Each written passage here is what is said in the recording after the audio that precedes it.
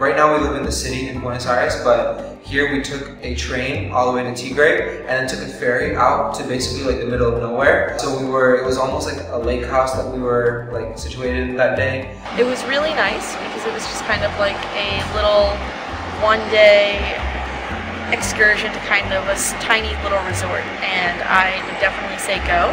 It's nice to just relax with all the other students in the program. We had a small breakfast, we had lunch together, there was a swimming pool, there was a ping pong, or you could play soccer and play other games, and so it was really nice. It was just like a really nice relaxing day. We had a lot of activities, and I think that was the day when I first really got to know a lot of the people in this program and meet the other kids from the Belgrano program as well.